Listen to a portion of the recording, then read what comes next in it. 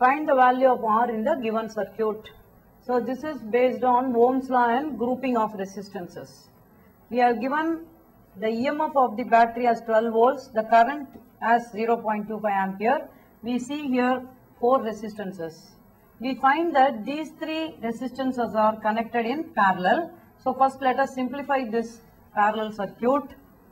1 by R effective equal to 1 by R1 plus 1 by R2 plus 1 by R3, which gives us 1 by R effective equal to 1 by 10 plus 1 by 20 plus 1 by 60. So 60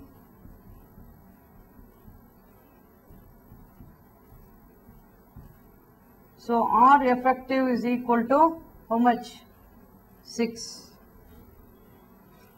Then we can now replace these 3 resistances by the effective value, and the effective value is 6 ohm. Use Ohm's law. What is Ohm's law? The current is equal to voltage by effective resistance, total resistance in the circuit.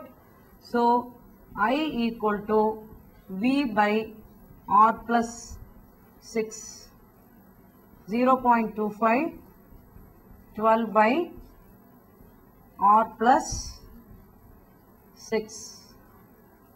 R plus 6 is equal to 12 by 0.25, that is 48 ohm.